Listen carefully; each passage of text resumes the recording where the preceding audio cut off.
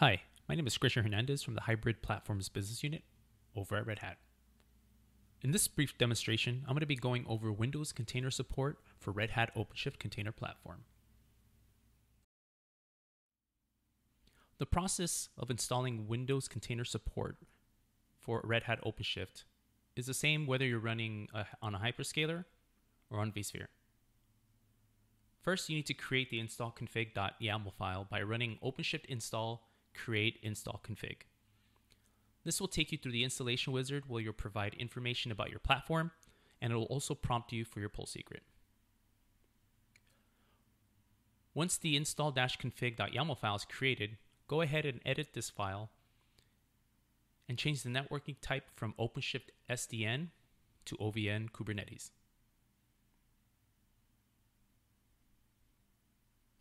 The next step is to create your manifest files. To create the manifest, run OpenShift install create manifest.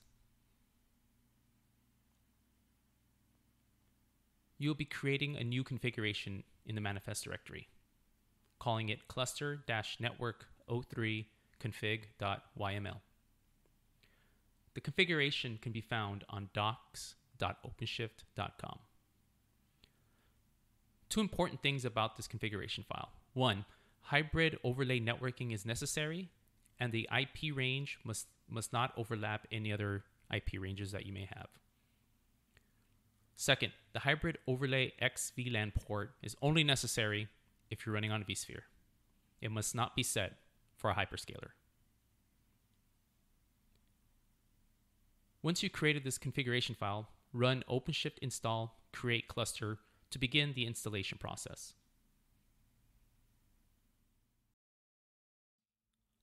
Once the install is completed, go ahead and export your kubeconfig file as noted in the log output. Now you can verify that the OVN Kubernetes and hybrid overlay networking configurations were done. Inspect the network operator object and see that the OVN Kubernetes was indeed set. And also check to see that hybrid overlay network configuration was done. Next, you'll install Windows Machine Config Operator. You can do this by visiting the Operator Hub by going in the UI on the left-hand side under Operators, Operator Hub. In the search text field, type in Windows and select Windows Machine Config Operator and then select Install. The default should be fine for any installation. Make sure you tick the monitoring this namespace box and choose a update approval strategy. The installation will begin.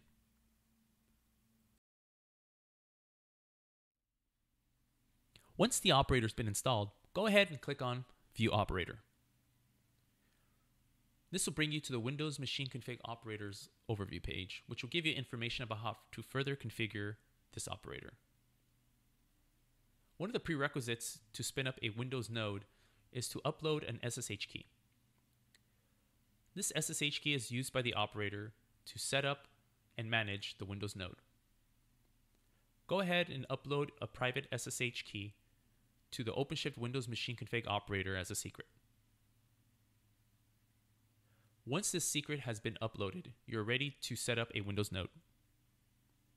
The Windows node is set up the same way as a Linux node, via machine set.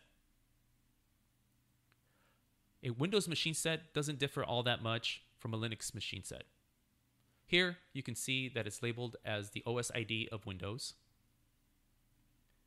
but it's also labeled as a worker, just like a Linux node.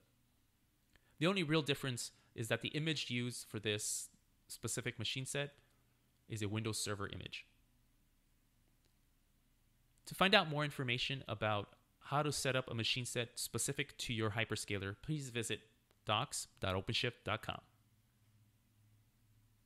Once you set up your Windows machine set, go ahead and apply it using OC Apply. This will create two objects in OpenShift. This will create a machine set and a correlating machine. View the machine set by doing an OC get machine set in the OpenShift machine API namespace.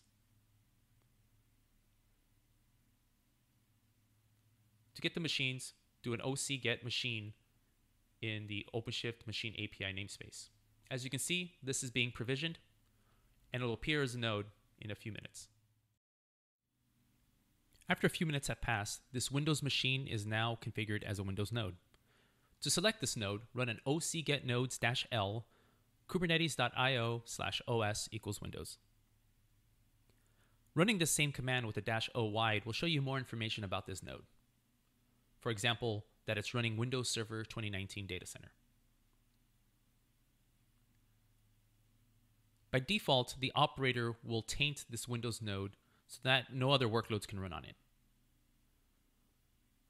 To view the taint, run OC describe node, the name of the node, and grep for taint.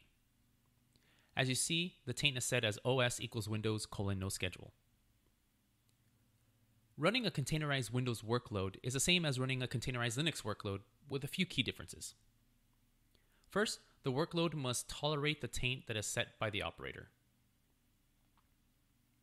Next, the image used for this workload must match the version of Windows Server that you're running. And finally, to help with scheduling, setting a node selector helps.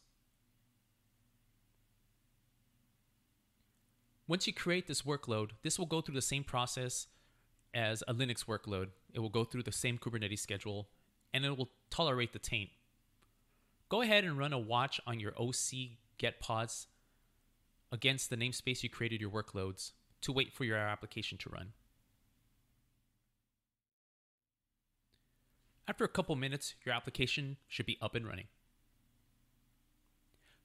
You interact with your containerized Windows workload the same way as you would interact with any other workload on OpenShift. For instance, you can verify that this containerized workload is running on the Windows node by doing an OC get pods with the -o wide while selecting the node specific to Windows.